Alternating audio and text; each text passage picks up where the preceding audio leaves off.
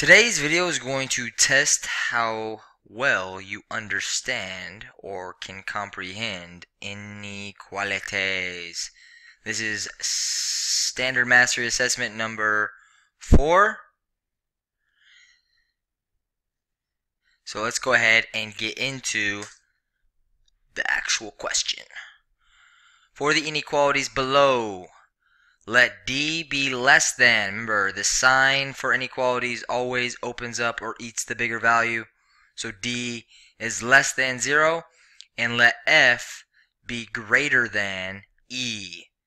Identify the 3 inequalities below that will always be true. So here we have a list of 6.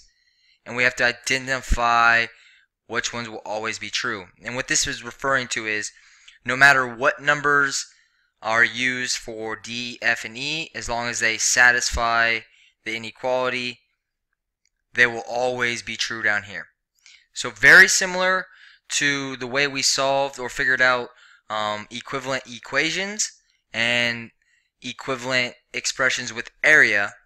What we're going to do is we're going to give values to D, F, and E. And it does not, I've yet to use values that have not worked. As long as the values that we give to D, F, and E satisfy the inequality that they're a part of. So D is less than 0, so we need some number that is less than 0. That's pretty much any negative number. I'm going to use -1. You can use any negative number that you choose. F is greater than E. So the number that we use for F has to be greater than the number that we use for E. So I'm going to go ahead and use 3 for F and 2 for E. Now I'm just going to go ahead and go through 1 through 6, and I'm going to plug in the numbers for the variables, and I'm going to see if they make the inequality or satisfy the inequality. So E minus F, so 2 minus 3, and the sign here is greater than 0. 2 minus 3, you already know. Not taking any chances. 2 minus 3, -1. Boom. -1 is greater than 0. Is this true? Is -1 greater than 0? If you're saying yes, you're wrong. It is not true. -1 is not bigger than 0.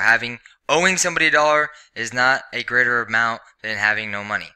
So this is false.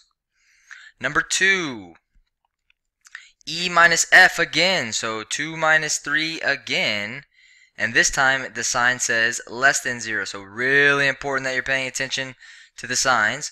So 2 minus 3, we already simplified it in the calculator, we know it's number -1.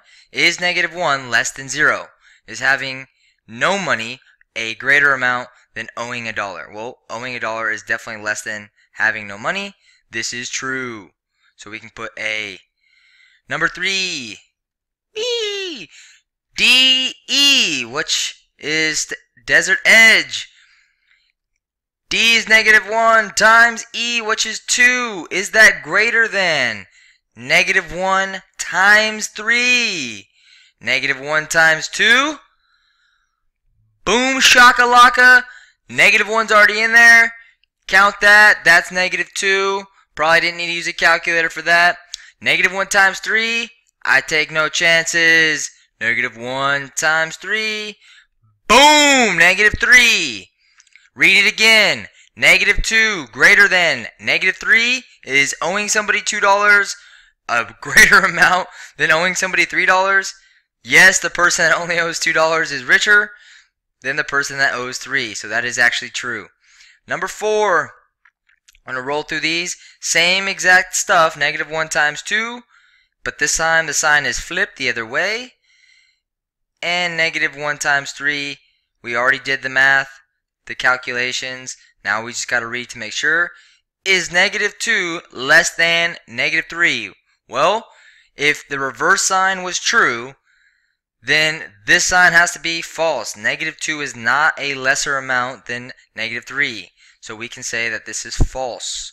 See the parallels here. One of them was true, one of them was false. One of them was true, one of them was false. 5. Here we have -1, parentheses. E is 2 minus f is 3. Is that greater than 0? Pop that in the calculator. Make sure you're getting these ones right.